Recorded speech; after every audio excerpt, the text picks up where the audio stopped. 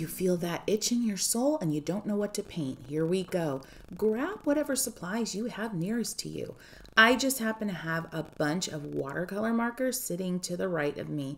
And so I literally grabbed a bunch of greens, a fluorescent orange, and a fluorescent pink. Yep, I know you think I'm insane, but we're going to just dive into this and see what happens. I'm going to spray my page a little bit. Yep, friends, it's all about just grabbing what you have, being instinctual. I'm doing a little spatter, 2 brushes, paint, lots of water on one brush, and just bang that brush on the other and get some color on the page. Now let's dive in. Something simple, leaves. I'm going right in with the watercolor markers, and yeah, the color from the marker is going to be super soft because I'm drawing it right into wet paper, but it's okay. This is just the first layer. This is the beginning.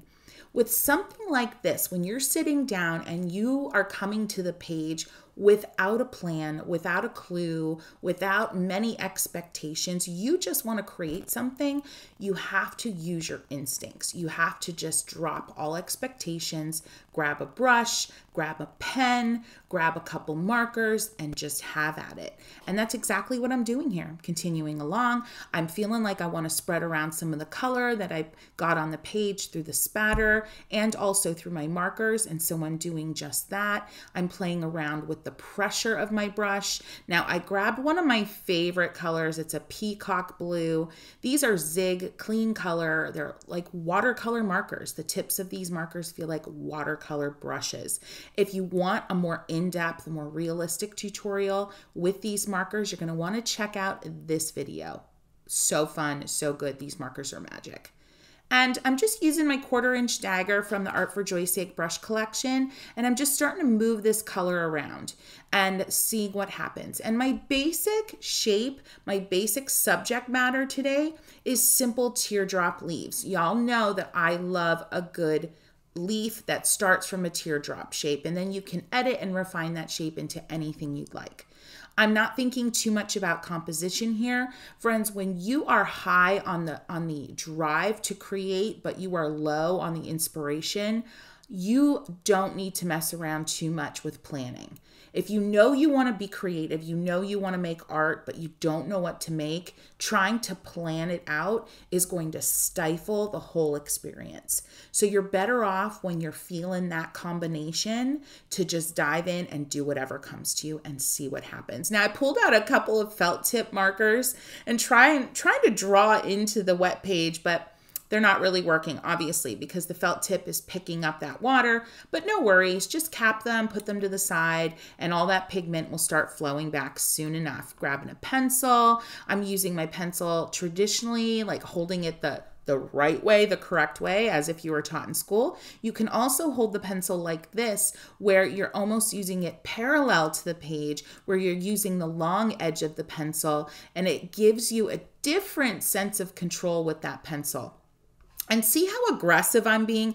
I'm being so bold and in the moment that my actual watercolor block is like shifting all around. And that is a sign that I'm just in it to win it. I am here for the moment. I'm not worrying about perfect placement, perfect setup. I am here to just get some marks on the page and feel better about life. And just continuing on, keep making those shapes, keep making those marks. Friends, this video is in real time. I'm working quickly. I'm working so quick that I don't have time to overthink things. Back in with the pencil. If you're wondering what pencil I'm using, I often use an HB. It's the perfect in-between. Now, as things start drying on the page, you're going to be able to get more boldness and color out of your watercolor markers. And we're getting just that. The spritz that I added in the very beginning with my spray bottle starting to dry, and now I can get in there and get some actual contrast. Now, early on when I said I grabbed all these green markers and a fluorescent orange and a fluorescent pink, you were probably like, what? So this is, again, the time to experiment. When you're just diving into an art making session where you have no plan, why not do something completely insane? Why not grab materials that you normally wouldn't work together with? I mean, unless you have a specific desire for a specific palette, a specific subject matter, why not be wild and crazy? Because it's so many times, in fact, that when you allow yourself the wild and crazy, that's when the most big and bold and beautiful happy accidents happen. Yes, I'm channeling my Bob Ross right now. I chase after happy accidents. And the best way to chase after happy accidents is to just let yourself be crazy, silly, goofy, and experimental. When you're experimenting like this, here are a couple questions you can ask yourself. Now, ask yourself quickly and then move on, of course, because we don't want to overthink. But number one, what do I love to sketch, paint, draw the most? For me, it's leaves, berries, flowers. Done. Okay, that's what I'm going to do. Number two, what is the one tool or material that I always want to use more, but I never do? Okay, that's what I'm going to pick up and use today. Number three, what is something that I have never, ever done before? Now, for me, I sprayed the paper. I often spray the paper and then mess around, but that's probably something you haven't done before, haven't done in a while. So those are the three questions you can ask yourself when you are just diving into a completely experimental painting session. Give it a try, see what happens. Now, I've got my favorite liner brush from the Art for Joy's Sake collection because my page is really starting to dry now, and I'm going in hard with these linear details. And, because the thing is, yes, I started abstract, yes, I started wild and crazy, but now I want to tighten it up a little bit. I want that satisfaction of something recognizable. And so the liner brush is going to do that for me. So remember, you can create linear detail in your leaves and your berries with your liner brush.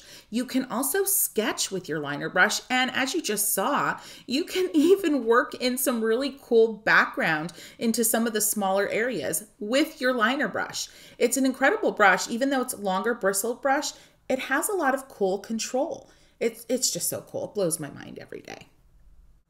In these experimental moments, make sure you have conversations with yourself, just like you would during a normal or more formal painting session. Ask yourself, what am I liking so far the most? I'm really loving these fluorescent accents, but in my head, I'm reminding myself not to go overboard, or then it becomes like a fluorescent painting versus just a really cool fluorescent accent. Remind yourself that there are moments that you love. Pick out the moments in your painting right now, in this second. What do you love the most? And maybe repeat a couple of those moments. Try to recreate them in a couple of spots. Another conversation you can have with yourself is, what brush do I have sitting near me right now that I haven't used yet in this painting? Well, go ahead and use it. Also, think about repetition. This type of composition, it's a flat kind of pattern, right? So for composition, we don't want to get too deep into it. We don't want to stress ourselves out. But with composition, think about some other elements you could add in. If at this point you only have berries and leaves, what's something else you could add that would liven things up visually? That's a question I need to ask myself right now. And the answer for me right now is adding some pink washes here and there, some pink accents here and there in the leaves. A great thing to do with these watercolor markers, remember, you don't have to just use them only like a traditional marker where you draw with them, essentially. I love to put down some lines, sketch with them, and then bring in one of my favorite brushes full of clean water and spread that pigment around. It creates such a fun experience to work back and forth with marker and traditional brush back and forth. So fun. So I'm thinking a brush I haven't used yet is my 3/4 inch flat wash brush. So I'm going to be bringing that out soon because I feel like I need some boldness. So I chose like a mustardy golden yellow. I've got a little bit of green on my brush from before, and I'm just creating these big, bold, teardrop shaped leaves. And this is becoming like a visual anchor for my pattern right now. And I'm really down with it. I'm down with it. See, my brush had a little bit of pink. It's picking up some color from underneath.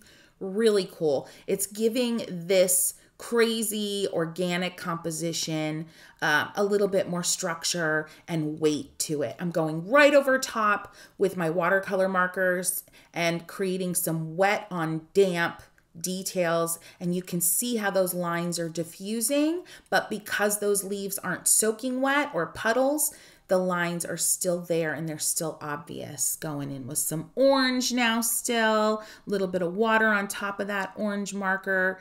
And then let's go in for some filler flowers with my darkest green that I grabbed and making some really scratchy, textury dots, and then getting in there with my liner brush to create some stems. And those stems are all pointing into one point. So they look like a little spray. And I'm going to do that in a couple of spots for composition. Friends, I want you to make me a promise right now. Gosh, I feel like I can be so bossy, but I'd love for you to make me a promise right now. At least once a month, or oh gosh, let's say once every 6 weeks. Promise yourself that you'll do a painting like this. 10 minutes. 10 minutes. It's in painting session times like these that you allow yourself, that you give yourself the permission to have, that you can discover things you could never have dreamed.